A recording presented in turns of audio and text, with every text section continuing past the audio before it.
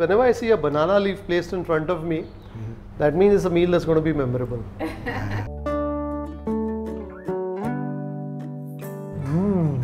Shappile curry. The flavors of that shappile curry, I can taste that chili hit right away. I'm definitely tasting the creaminess of the coconut, and somewhere in there a bit of the aromatic flavors that come from the hard spices. Well, I thought we had a quiet start to our lunch here, but if you look at the flurry of dishes that have emerged since,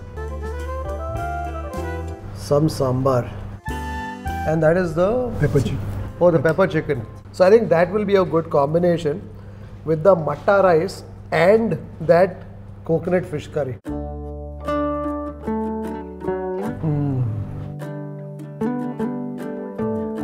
Prawn mango curry. Ah, chemmeen. Kerala chicken curry. Kerala chicken curry. I don't think we can keep up with Ajita's service here. There's more and more dishes that are finding their way to our table. Vegetable fish curry. Vegetable fish curry. And why do you call it that?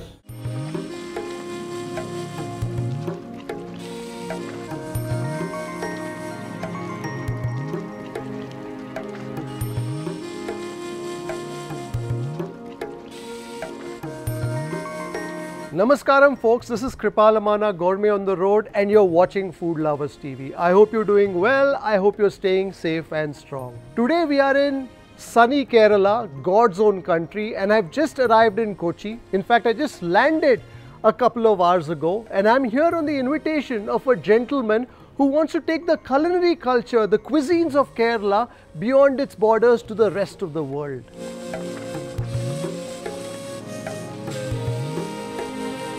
Namaskaram. Namaskaram. Thank you very much for inviting us to your beautiful state.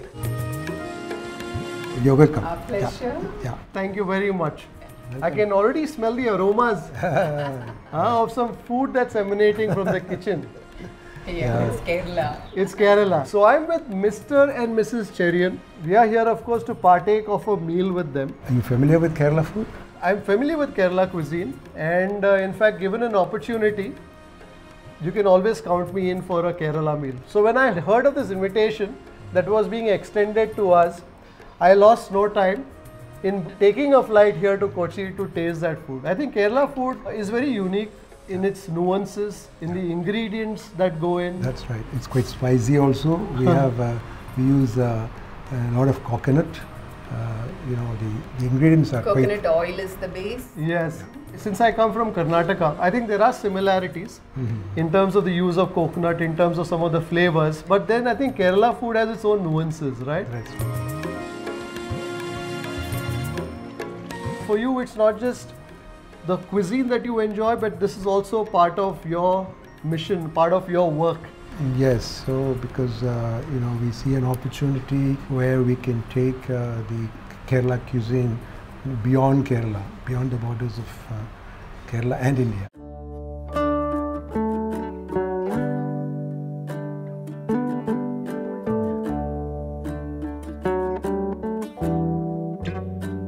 Oh, the banana leaf is set. This is the tushanila. Tushnela. Yes. Okay, and that refers to this point. Yeah. The tip of the banana leaf. Okay. Yeah. It's not the half, it's a full banana leaf, but the tip portion is called the tushanila. Fantastic. And that's the most auspicious part of the banana leaf for serving the Kerala style meal. Wonderful. And the other thing that I've always observed is whenever I see a banana leaf placed in front of me, that means it's a meal that's going to be memorable. I think we associate the plantain leaf with that whole celebration. Yeah. Right? So whether it's, let's say, a bale ele uta in Karnataka, or let's say a sadya here in Kerala.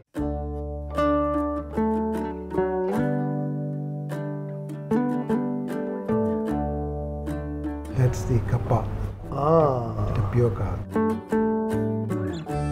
And so kappa is typically associated with toddy shop food, right? Yeah, this is actually originally it has its roots from South America, cassava. Yeah. And this became so popular during the famine days in the 60s. Became very popular because there was less of rice and wheat, etc. And became part of the Kerala meal. This dish is called kappa purukku. Purukku is actually boiled and mashed, and then we use a lot of spices. So I can see the chili, I can see some mustard seeds in there. Like the coconut oil, I think no Kerala dish is complete without the curry. Yeah, there is a dash of coconut oil also there. Ah, this is the fish curry. The fish curry.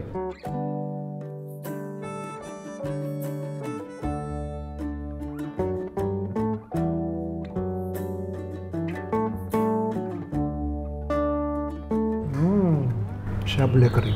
The flavors of that shappile curry, I can taste that chili hit right away, right? Yeah. So you got the heat that comes from the red chili. I think this must be a combination of Kashmiri and also some very spicy chili in this. And you have tamarind also.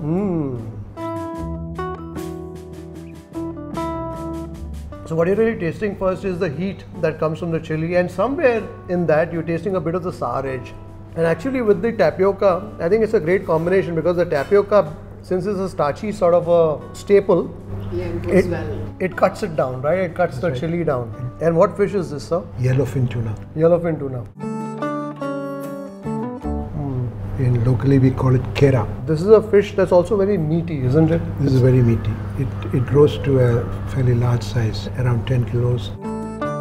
Can grow up to 100 kilos also. And I think with the shappile curry, it's dynamite. I think if you were to have this curry with, let's say, plain matta rice, you'll probably have steam coming out of your ears, right? So therefore, this is the combination.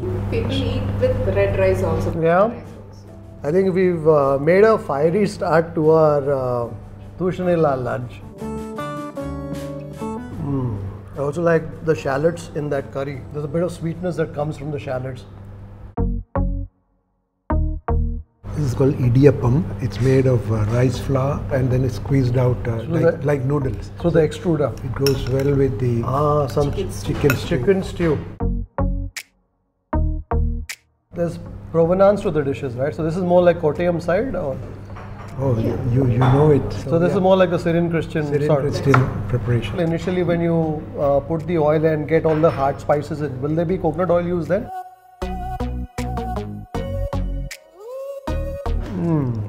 I'm definitely tasting the creaminess of the coconut, and somewhere in there a bit of the aromatic flavors that come from the hard spices. Cinnamon, cloves, nutmeg. And the warmth in this would probably come from some pepper, is it? Pepper, yes. Black pepper. I think the curries are spot on in their flavors.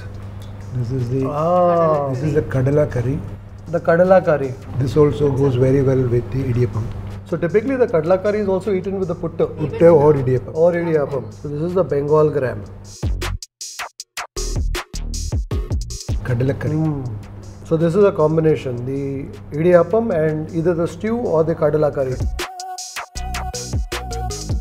I think two very different flavor profiles. The stew is mild, creamy, a bit of the aromatic flavors that you get from the whole spices, be it the cinnamon, a bit of the cardamom, the tingling warmth of the pepper, which is ever so mild. And I think this is more like a rustic sort of a preparation.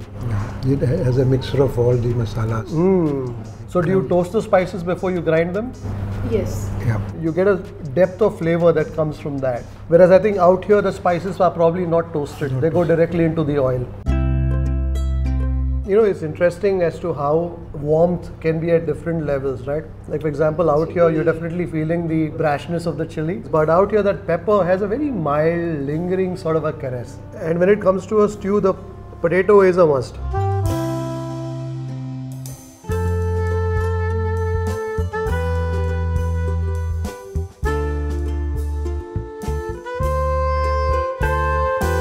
Well, I thought we had a quiet start to our lunch here.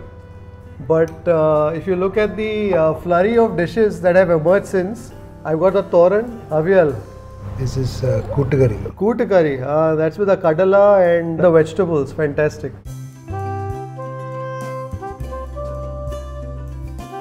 So toran is typically a lot of coconut. Sliced vegetable cooked with coconut, grated coconut. There's a bit of the sweetness of the coconut that I'm tasting in that toran. Yes. So when it comes to a meal here in this part of Kerala, it's always a matta rice. Yes, it's always matta rice. Some sambar. And that is the Pepper chicken. the pepper chicken. Usually we have two kinds of sambars. One is the meal sambar, which is actually taken along with the rice. And we also have the tiffin sambar, which is mostly taken with idli dosa. Idli, okay. That's very similar to how we do it also in Karnataka. So you will have a tiffin breakfast sambar, which is much thinner. And there the objective is for that sambar to soak into that idli. That's right. Whereas your meal sambar will be a little more thick. Thick. With the vegetables. So the idli sambar will not have vegetables. Kalan. The yogurt curry. And what vegetable is there in this? Raw banana. There certainly is a fair bit of the sourness that comes from the yogurt. So also I think when it comes to a Kerala meal, it's like a combination of different flavors, right? Oh yes. Like for example, this one is very sour. These are more savory, the other dishes that I tasted. That's right, yeah.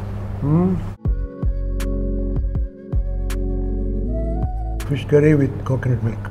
Fish curry with coconut milk. So this is again with the tuna. Tuna, yellowfin tuna. In this particular curry, I can definitely taste more of the flavor of the tuna in the curry in itself. That's right. Whereas in the shappile curry, I couldn't taste so much the flavor of the tuna. Whereas here, I think it's the tuna that definitely leads it in the flavor front. Coconut milk is there. Yeah. It's mild. It's very mild, right? And this is a pepper chicken. How do you find it? Again, the flavor of the aromats. The roasted spices, some fennel, some star anise, some mace. I love the flavor of that masala. Sometimes when you're eating meals like this, it's also about bringing things together, right? So I've got my matta rice with the coconut fish curry. I feel that the flavor of the tuna is a bit stronger in that, but suddenly I've realized that I also have this pepper chicken, and that pepper chicken is aromatic with the hard spices.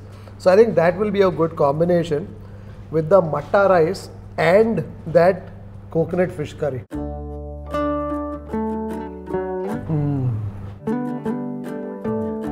In a meal like this, sometimes you feel a little overwhelmed by the number of dishes that are coming. And so initially you're approaching each one trying to figure it out. But then comes a point when you're fairly comfortable with what's on your leaf. And that's when you get confident and start mixing things and finding things that appeal to you. I think that's a beautiful thing about food, right? Yeah. This pepper chicken is brilliant. Amongst the many other dishes that I've found interesting as well.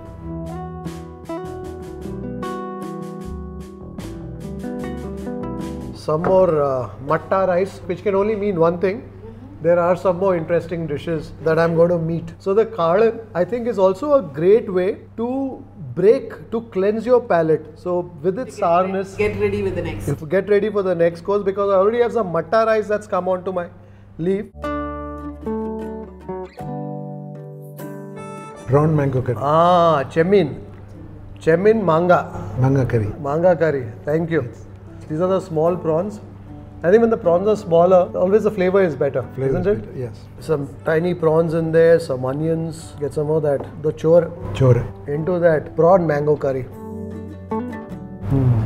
I also like the texture of the prawn.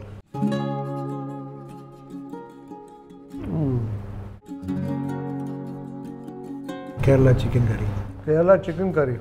I don't think we can keep up with Ajita's service here.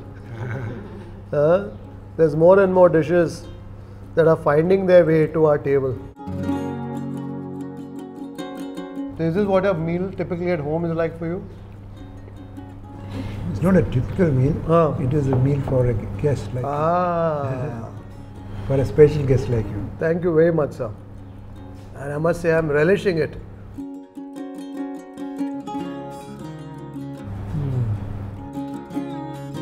Here again, Kerala chicken curry. I can taste the sweetness that comes from onions being caramelized, roasted. Yes. Is that the base for this curry? It is.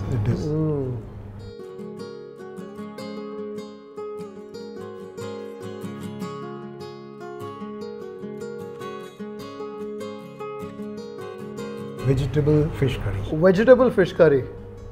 And why do you call it Without that? fish. It's a fish curry, but instead of fish, they are using vegetable. You know, the Christians when they are on Lent. Oh, okay. You know. This you would have during Lent. Yeah, fish curry without fish.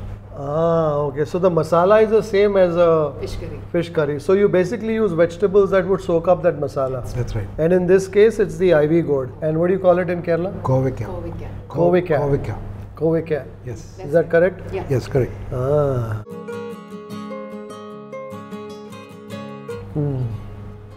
That's right. Oh, the spice. Spicy also. Ah, it's a coconut milk. Coconut milk. Yes. But then there is the chili that kind of has gripped hold of my throat right away. So basically, this is not like mock meat or anything like that. It's basically a fish curry, and when you cannot eat fish, Instead of the vegetable. the vegetables go into it. So I guess even vegetarian Keralites would eat this. And I suppose in the fish curry, anyway, the fish has its own flavors which are quite dominant. Yeah. So I guess you need to probably season that curry a little more Yeah. to give it that punch, right? Yeah. And I'm sure there's some shallots too that go into this.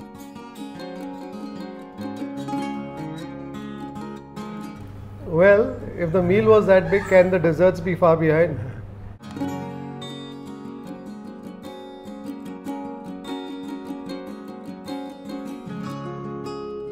Palada payasam, that's rice flakes. Adda is made from rice, And that's cooked with milk. cooked with milk. And what is used to sweeten this? Sugar. Sugar. Sugar. Here we use jaggery, but this is a jackfruit. jackfruit. base. Yeah. Chakka payasam. The chakka payasam. I can definitely taste the richness of the milk in this. This is almost like reduced milk. That's a rich dessert. You know, when I thought of a palada, I thought it'd be very light, like a payasam almost. But this is quite rich. Yeah, it's concentrated. Yeah, Yeah. in its flavors. I think on that note, we should shift to the. Chakka payasam. So this is what just the jaggery syrup and the jackfruit that is pulverized. Earlier it used to be just the summer fruit. Yeah, Nowadays what people are doing, just pulp 365 days you can store. you can store. Ah.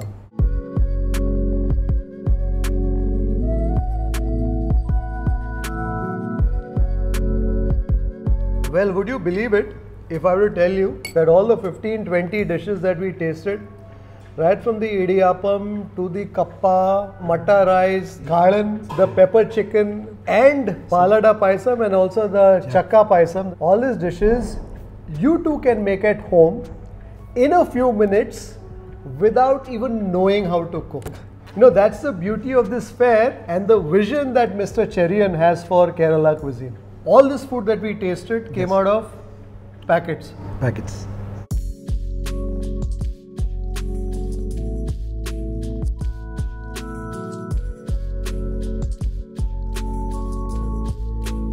Of course, when I accepted Mr. Cherian's invitation to visit Kochi and taste this food, I knew that these were ready to eat foods. But I said I don't want to talk about it before I taste it, right? Because only once you taste, then you realize what the food's all about. And I think in the past, people have had ready to eat foods, etc., where you very distinctly know that this is a ready to eat sort of a food. But out here, all the dishes that I tasted, for the most part, are the sort of dishes that if you were to, let's say, serve it at home, maybe with a bit of garnish on top, maybe with some curry leaf, maybe with a little drizzle of fresh coconut oil, or put some fresh grated coconut, you could easily fool someone into saying that you're a master in Kerala cuisine. Huh? Very true, yeah. There's two things, the art of making good food and also art of preserving it without preservatives. That's where the food science comes in. So we have the culinary experts, the chefs who are exquisite craftsmen. That's one side to it. But then we have the science behind to pack it without any preservatives. Oh, you mean to say all this food that we tasted now is food that's without any preservatives? Yes, without any preservatives. And how do you manage that? We use a technology called retort technology. So let's say the fish curry that we tasted, the shappile curry. So that fish curry was prepared by your chefs Yes. using traditional recipes that you would probably find in the toddy shops. Yes. And using that recipe, then it was packaged using this technology. That's right, yeah. And also we can store it at room temperature. You don't need a refrigerator. Okay. It has a shelf life of 18 months. 18 months? Yes. When you keep it over a period of time, doesn't the texture alter? Theoretically, it should, but if you are able to use the right conditions of processing, without overheating, without underheating. So that's what I mean by right conditions of processing. We will be able to maintain the taste for 18 months and beyond. You have to heat and eat it.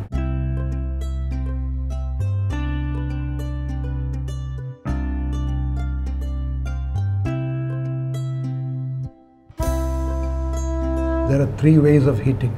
Either you can put the pouch itself in hot water, or you can open the pouch and put it into a tawa and heat it, or you can put it into a microwavable dish and heat it. Heat it. You could be in Bengaluru, you could be in Bombay, or let's say you could be in Delhi, or perhaps in San Francisco, and you're missing your grandmother's aviyal. All that you need is a packet of this product, and it's called Tasty Nibbles. Tasty Nibbles, yeah. Fantastic.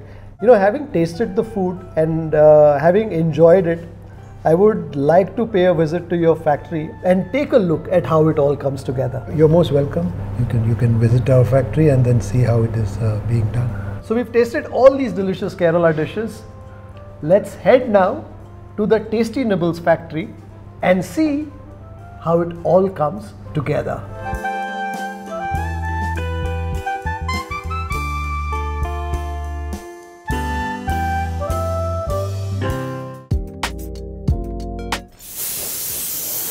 I've never been through anything like this. A sanitized hygiene approach like this.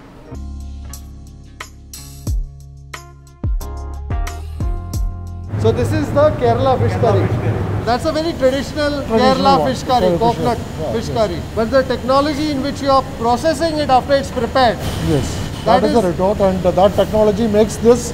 The flavors that I've tasted in the masalas, the gravies have been spot on. If you'd like to support the work that we do at Food Lovers TV, do consider joining our membership community on YouTube by hitting the join button below or on the home page. You could pledge a nominal sum and receive special privileges like behind the scenes footage, shoot updates, access to live Q&As and a lot more. You could support us on our Patreon page as well. For more info, check out the links in the description below.